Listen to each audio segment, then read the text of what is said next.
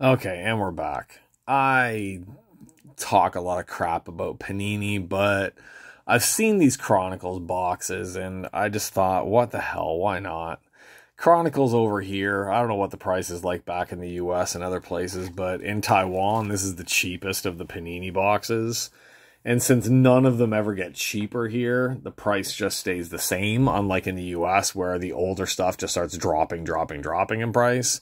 This is basically my only chance of getting one of the cheaper boxes where I'm actually guaranteed some autos inside. So, yeah, it's been a while since I broke. I'm doing a couple of breaks today, so I don't know what order I'm going to be putting them up in. Maybe this is the first one you see. Maybe this will be the second one you see. I'm not totally sure, but this is my lone Chronicles box. We'll see if Chronicles impresses me. We'll see if Panini impresses me. Since the only Panini I've ever opened is their NXT stuff, which impressed me at first, and then now it's just kind of become a regular thing to open because I have a case that I got to kill off. So here we go, Chronicles. I've been seeing some pretty decent hits from people out of this one, but I've also seen some pretty just plain boxes of the Chronicles as well. So, God, there's all the look for randomly. Look how many there are there. Oh, this is all that weird stuff. This cracked ice, noir, gold vinyl. Oh, God. This is what's going to throw me off when I do this stuff, is I have no idea what the hell I'm looking for. Only thing I've ever opened of Panini, like I said, I've only ever opened... Should I put that up here, or should I have Hogan and Macho Man giving me luck? Nah, we'll stick the Chronicles up there. We can still see Macho. Alright, so like I said, the only Panini I've ever opened is the NXT. And NXT does not have all those weird cracked ice zebra print, cougar living next door print, and all that stuff. So we will see what we have here. So we're guaranteed 2 autographs per box on average. What's this on average crap? Oh yeah, and I've been seeing that there are some redemptions in these ones as well. I think it's that Gable Stevenson is one of the main ones that's a redemption on this stuff. So, I don't know. We'll see what type of things we get inside of here. I have no idea where to start. Like, each box looks different. This one looks like it's got either a monster card or a spacer in it. That one looks like it's got a spacer. I have no idea. Let's just pick out a random pack and see what type of stuff we have in here. I honestly, this is the first time I'm ever looking at this stuff. So we'll go a little slower through it. My phone better not die. All right, Ivy Nile rookie card. That's a nice card. A Kevin Owens prestige card. It's a nice looking card.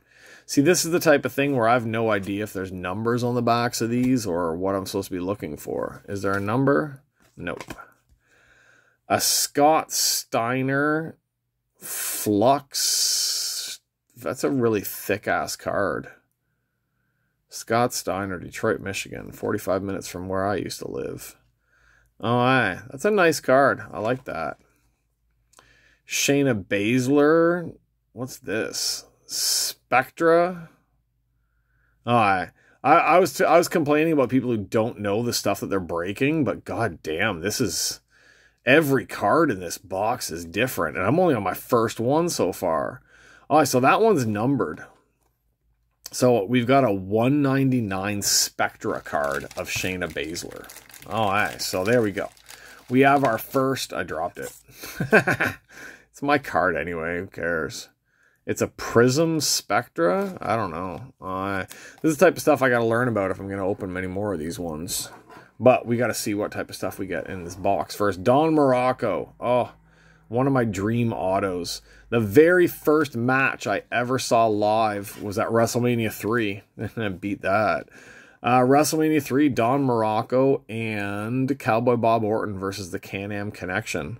That was my very first live wrestling show and wrestling match that I'd ever seen. Akira Tozawa. We've got some, what's this? Elite. Can they use the word elite? I'm very shocked that they could use the word elite. Axiom. Elite card. No numbering on it, so I have no idea if that's anything special. Rhea Ripley, an XR card. I don't know. All right, there we go. Lots of shiny shinies. I like shiny stuff. I'm not a big Rhea Ripley fan. She looks like one of my friends, but like way better. But she still looks like one of my friends, and it kind of bothers me. Okay, Idris Enough. That is, I can't even, what is this? Luminance card. What is all this stuff? A Luminance card of him. That's an NXT card. No numbering on that one. A Rock Chronicles base card is what I'm guessing these ones are. We've got a Johnny Rods. I think that's the first time I've ever seen what Johnny Rods looks like. Johnny Rods, that's a Spectra. I think it says Spectra on there. I don't know. All right, we've got an Omos. What's this card? That's another specialty shiny card. Oh, I know, I'm making fun of them, but because I don't know what the names of half these cards are. All right, a Jimmy Uso base card. That's nice. I like these base ones. They're very plain, but they're very cool, except for Bailey. All right, a Bailey base. We've got a Mike Mizanin. What's this? 2002 certified. This almost seems like they had a whole bunch of cards for a whole bunch of sets that they didn't make, and they just threw them all together. All right, Trick Williams, NXT card, rookie card with some cool little emblem down there. So yeah, this just looks like it's like we didn't know what to do with most of these cards, so we're just throwing them all into a box. Okay, so here we have, we're just going to pick them up instead of, because I got to flip them each time because I want to see what they actually are. A Batista Legacy card. I'm not a big Batista fan, but that's a nice card. It looks like a playing card. Like it looks like the cool back of a playing card. I like that one. We have a Randy Orton Origins card. That's a nice one. The red and the coloring and stuff in the background, that's a nice card. We've got a Charlotte Flair Optic. Okay. Charlotte Flair Optic. Once again, I'm not sure what Optic versus the other ones means. Here's that weird flux thing that looks like a sticker from the 80s that I would have put onto my lunchbox of Shawn Michaels. We've got a Road Dogg. Just before I did this break, I was listening to the Road Dogg podcast. It's bad that usually when you see Road Dogg, the first thing you think of is like, oh, you didn't know? The first thing I think of is Blue Chew. I should be sponsored by Blue Chew. It's funny because he makes fun of Blue Chew so much on his podcast. That's the first thing I put with him now. All right, Mace or Masse or Macasse or whatever they're doing with that one. I don't even know.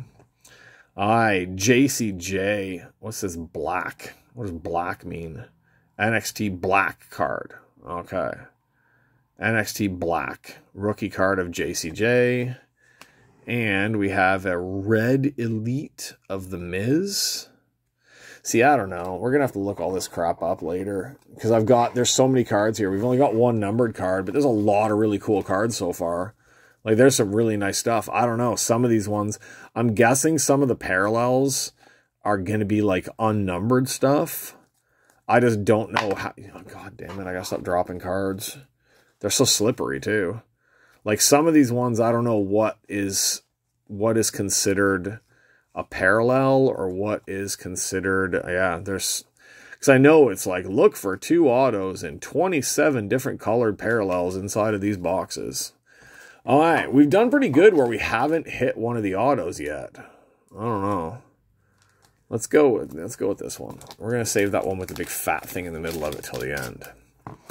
Okay, a playoff card. That's a new one for us. Shotzi Blackheart playoff card. That's a nice card of Shotzi.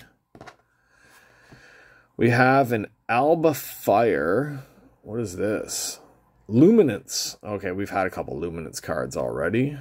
Alba Fire, NXT Luminance. God, when I see the numbers on the back of some of these cards, like number 159, number 789. All right, rookie, shiny card for Idris Enough. I don't know what that card is called, but that's got like a real weird, it looks like somebody's got like it's got like a fingerprint dent in the side of it. Good thing I don't put any of these ones up. Okay. All right, we have something upside down here. Maybe we'll save that one for a second. I don't know. All right, we have a Ravishing Rick Rude Chronicles base card. That's nice. We have a Kit Wilson out of 10. All right, Panini 1. Kit Wilson out of 10.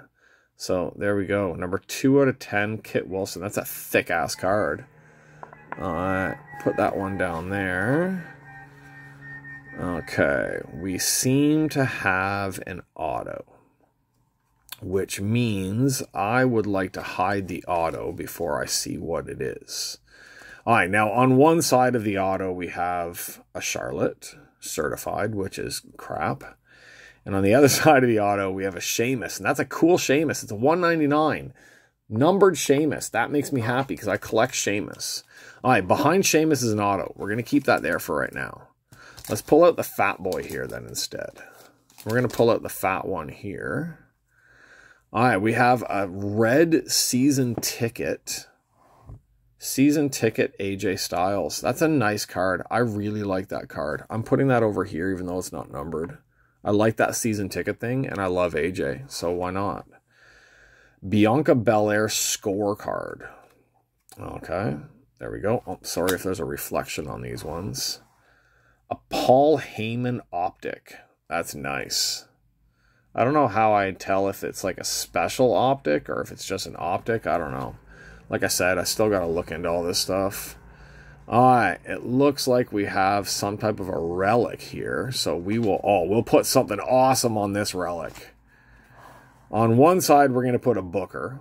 On the other side, we're putting Jinder Mahal. So we're going to hide a relic behind Jinder. All right, and while we're at it, we have a black card of Gorilla Monsoon. And we have a numbered parallel 199 Luminance of Big E. All right, we'll stick that in front of Kit and Shayna. And we'll pull out our last one here. Okay, so inside here, we got a spacer inside of this one. So I'm guessing maybe our relic there should be autoed as well, because it doesn't look like there's an auto in this part. All right. We've got a Goldberg. What's this one? Astounding something. Oh my God, there's just so many names of all these cards. We've got a Joe Gacy rated rookie. There's like 1,000 rookie cards. We have a very, very shiny Ronda Rousey. That one kind of looks like a playing card type thing as well. That's a nice card.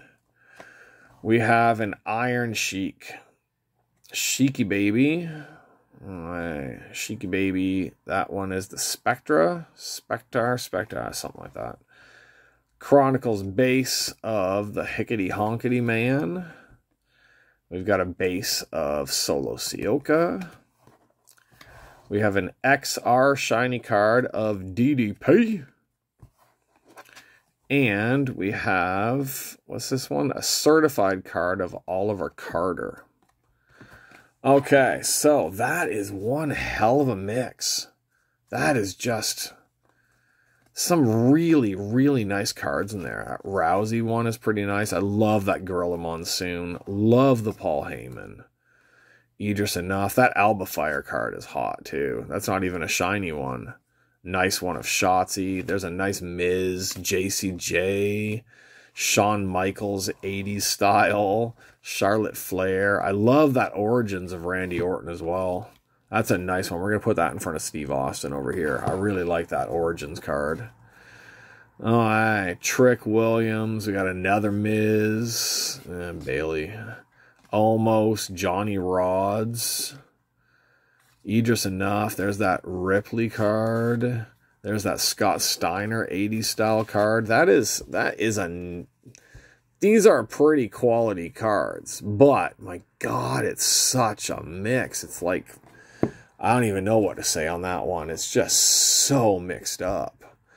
Okay, let's look at what we have here. We've got a Booker T on the back there, and we've got a Jinder Mahal Chronicles covering a Silhouettes card. What's a Silhouettes card? A Brutus Creed. That's a really big. Crown Royal. Isn't Crown Royal like a type of alcohol? Oh, aye. Brutus Creed Crown Royale, I guess. It's a Crown Royale sticker auto. That is an awful autograph. Look at that. Looks like a 3-year-old wrote it for him. He's a good wrestler. I'm not going to completely complain on that one, but that auto looks like it was written by a 2-year-old. So we're going to get Charlotte off here so that she doesn't ruin everything for us. And we have a Sheamus. Sheamus out of 199. 193 out of 199 is covering an auto. We have Origins auto. Oh, I think I know who this is. We got some blonde hair up there. We got a Michelle McCool Origins. No numbering, but that's still Michelle McCool. That's something that is not in my collection whatsoever. It's a nice auto. I don't know how many autos she did. Her auto, I was just complaining about Brutus Creed's auto, but like, look at that. That looks like she got her and Undertaker's kid to write that one. But that's a nice card. I don't know how many autos Michelle McCool has had in these sets. I think she had a few autos way back in Tops, but she hasn't really done much since then. So that's a cool one. That's going into my collection. That's a nice one there. Autograph guaranteed by Panini. Really, how can you guarantee that? Like, that's just boop boop. That's just like 2 squiggly lines. Okay, so Chronicles. What do I think? I don't know. It's a really cool set that seems to have... The set seems to have ADD. It really does.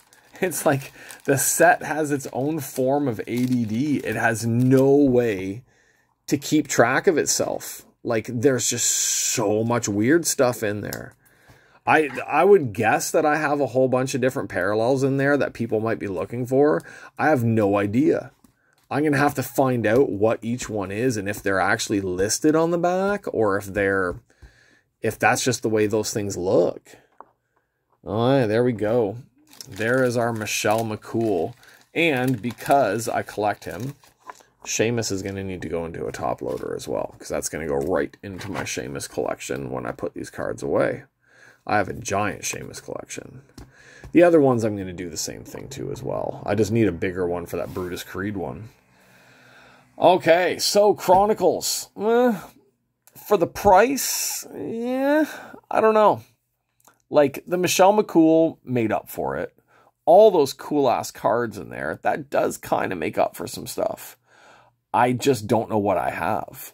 You know what I mean? I don't know if any of that stuff, if any of these parallels are unnumbered, or if the parallels are always numbered and I'm just looking at a lot of shiny cards. So it's a decent box. Like, it's a pretty decent box for what you get. For the price, for what I hit, I don't know.